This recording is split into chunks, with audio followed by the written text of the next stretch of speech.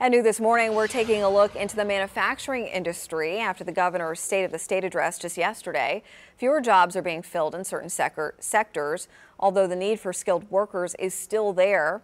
In a story you'll see only on 2, Giselle Puente is live to explain the biggest challenge and how some local companies are thriving despite those challenges. Giselle?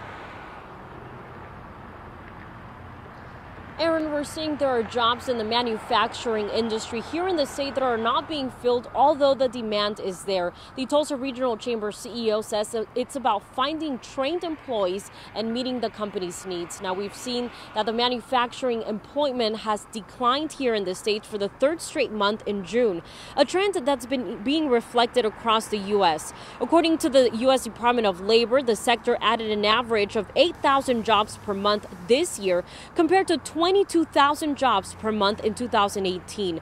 Still, some local companies such as Hill Manufacturing in Broken Arrow say they're thriving. Yesterday, it was recognized as an emerging manufacturing leader for their leadership and contributions in the industry by KJRH. In the past, it's hired high school students to train on the job and earn school credit. Second semester, they actually will start part-time jobs in local manufacturers, and they are being paid for those part-time jobs, and they're earning high school credits.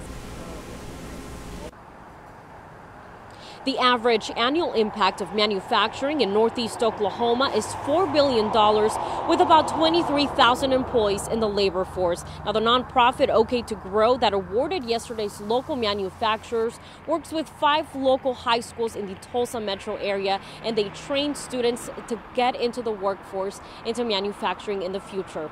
Reporting in Tulsa, I'm Giselle Puente to Works for You. All right, thank you, Giselle.